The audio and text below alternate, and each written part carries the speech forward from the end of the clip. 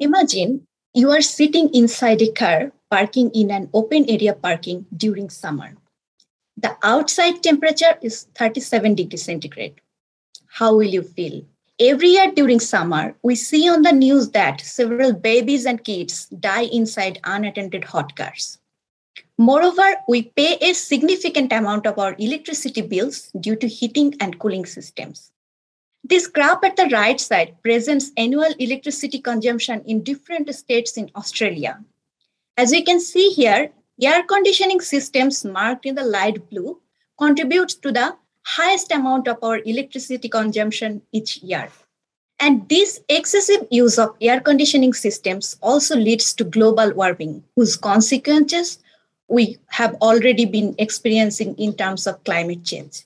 So, as a researcher, these problems make me think, what if we use heat regulated coating glasses in our windows that can regulate heat according to human comfort and thus reduce the use of heating and cooling systems? However, I have found that currently most of the solutions, such as glazing or smart coatings for smart temperature regulation through windows, requires electricity and needs to compromise with the visibility when turned on for heat regulation. Therefore, my research aimed to explore novel materials and thin film coatings for self-regulated window solutions which can block only heat and allows light to enter our buildings and cars without any electricity. The aim was to find out a material which changed their properties near room temperature.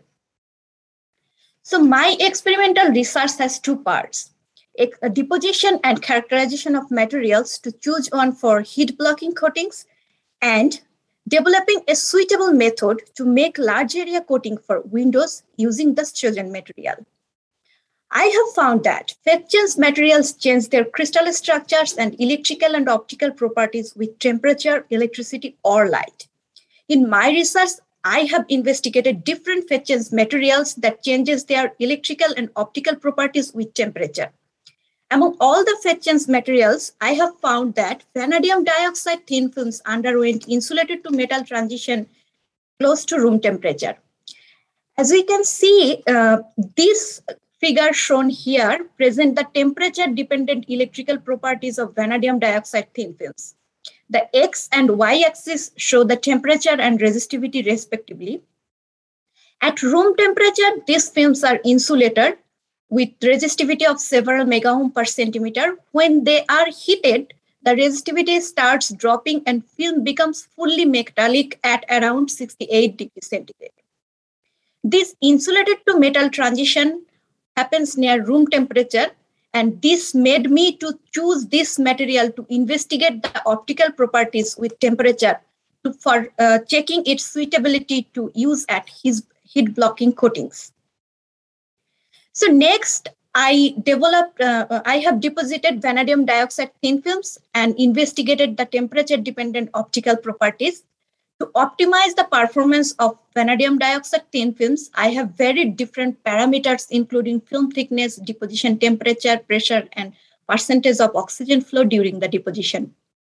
In the right-hand side figure shows here the optical changes of my vanadium dioxide thin film. X-axis and Y-axis present wavelength and transmission percentage of vanadium dioxide films respectively.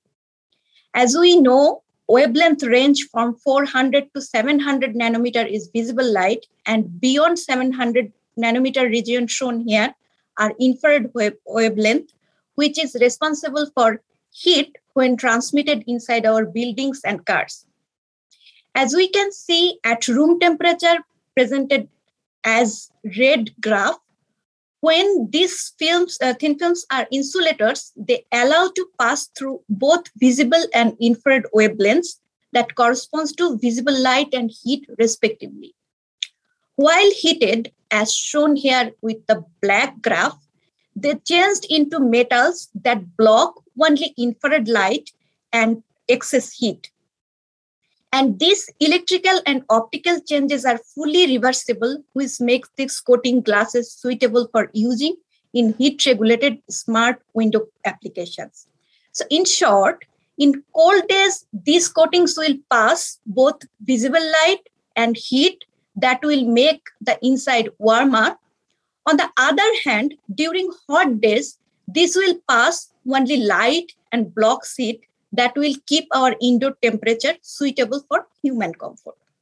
Thus, these thin film coating glasses have the potential to be used to regulate solar heat inside our buildings and cars. So based on the optical characteristics found from this research, I have developed vanadium dioxide-based photodetector device and investigate on their performance with the variation of device dimensions. And this work has been published in a top Q1 journal, Applied Materials, today. So I demonstrated phase change material-based temperature-driven heat-blocking thin films. Experimentally presented vanadium dioxide thin film is a promising proof of concept, and this work showcases a scope for commercially viable vanadium dioxide-coated smart glass coatings. However, the above-mentioned thin film technology is limited to small-scale fabrications only. To use these coatings for real-life applications, need a technology suitable for large-scale fabrication. Therefore, in the next part of my research, I am working on developing a technology that is suitable for coating larger surfaces. For large area coatings, I have already investigated on different solution-based methods and solvents. And in the solution-based deposition work, the performance of different solvents are tested by dispersing commercially available vanadium dioxide nanoparticles into solvents. The nanoparticles are of several nanometer of size, as shown here in the left side of this TM image. Moreover, polymer was added to the solution to increase the stability and uniformity of the coatings. The goal is to simply spray the solution on glass surfaces to get the functional heat blocking coating as shown here. The films are prepared on glasses to perform the testings. The quality of the material and optical properties for suitability of glass coatings are being measured using various spectroscopy and microscopy techniques. As shown here, just like our thin film samples, these solution-based films show the similar trend of optical change with a 31% switching with temperature in the infrared region without affecting the visibility, which confirms its suitability for large-scale coating applications.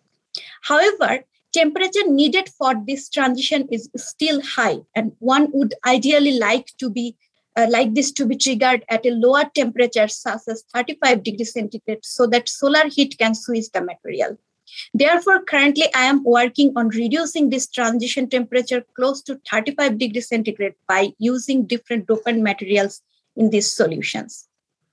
So to conclude, in my research, I have developed temperature-regulated heat-blocking coatings using phase change materials. Although these coatings are still in prototyping stage, successful primary results suggest that it is more than possible to commercialize them in near future with focused efforts. By using these heat-blocking coatings, it is possible to significantly reduce the use of air conditioners in our buildings and cars. Moreover, car windows coated with this material can prevent excessive heat inside during summer without compromising the visibility. Thus, the day is not too far when we will have our windows that will be able to regulate the solar heat according to our comfort without the need for electricity to lead towards a sustainable future. Thank you.